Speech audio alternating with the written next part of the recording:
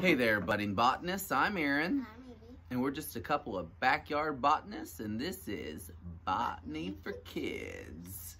So today, as you might have guessed it, we're talking about flowering plants, or angiosperms.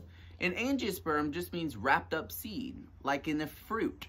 And remember, fruits come from flowers. Flowers can have all girl parts, or all boy parts, or girl and boy parts. And what that means is that plants can have all girl flowers, or all boy flowers, or boy and girl flowers. Let's take a closer look at some flowers. Here we're looking at a flower. The pretty colorful parts of a flower are called the petals. You've probably even heard of petals before. Now outside the petals, we have something called sepals. These keep the petals wrapped up before the flowers bloom. That's those green parts in between the yellow petals. This flower is actually missing a petal. Those green parts keep the petals wrapped up before the flower blooms. Inside the petals, we have boy and girl parts. In the middle, this brown part is the girl or female part that we call the pistil or carpel. You can think of a pistil or maybe a cowgirl holding a pistol. You could even think of a mom driving in the carpool, like carpel. Surrounding the pistil or carpel are the boy or male parts. There's lots of little boy parts around these girl parts. These are called stamens. Think of telling a group of men to stay, like stay men. And you can see those tiny little yellow things look like little tiny beards. And maybe that can also make you think of stamens. These parts look different on different flowers. Here is another one. These petals are white. The sepals are actually surrounding those petals, and you can see here on this same flower, the green parts are those sepals that surround the petals before the flower blooms into this. You can see the girl part in the middle, the pistil or carpel. And surrounding it, those little white things on the outside with the little tiny beards at the end are the stamens. One last one. Here we have the petals. The sepals are those green things in the back.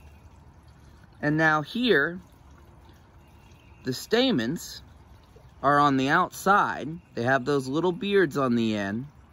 And then the pistil, this one is even much longer than the stamens, pointing off to the side here, and is even kind of shaped like a pistil. That's the girl part.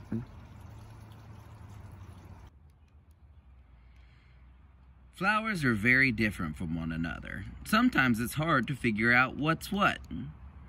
So one more time. Here are the petals. Here are the sepals. Sometimes they're easy to see, like on the middle flower, and sometimes they're hidden. Here are the girl parts, which are usually in the middle in flowers that have girl and boy parts. Remember, these are called the carpels or pistils. And then here are the stamens, or the boy parts. So how do we get fruit from flowers? Well, let's zoom in. So at the end of those stamens, those little beard-looking things are covered in pollen.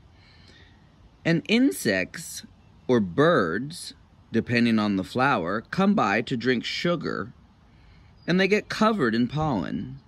They carry that pollen to the pistil of another flower. It goes down inside and it makes a seed. And then it turns into a fruit. Okay, so remember, flowers turn into fruit. Fruit can kind of be squishy and have lots of seeds, like this apple or an orange. Or it can be kind of squishy and have only one seed inside, like this. Like this little baby plum off one of our trees. It's very sour. It's very sour. Warning, sour. Warning, sour. Very. We call these fleshy fruits. What kind of fleshy fruits do you like? Bananas. Bananas and apparently sour plums. Now, fruits can also be kind of not very squishy and pretty hard. We call these dry fruits. Yeah, and just like fleshy fruits, dry fruits can have one seed like this nut, or like a kernel of corn, or like a grain of rice. And even though we may call corn a vegetable or rice a grain, they're actually all different kinds of fruits. Do you like corn? No.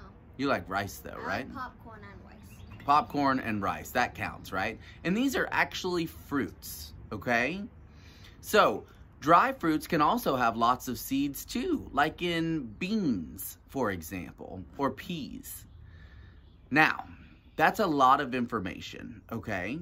So when you get a chance, grab a responsible adult and head outside and see if you can find some flowers or some flowering plants.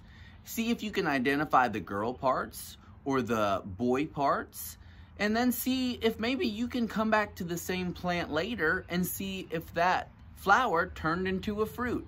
As always, I'm Aaron. And I'm Evie. And this is Botany for Kids.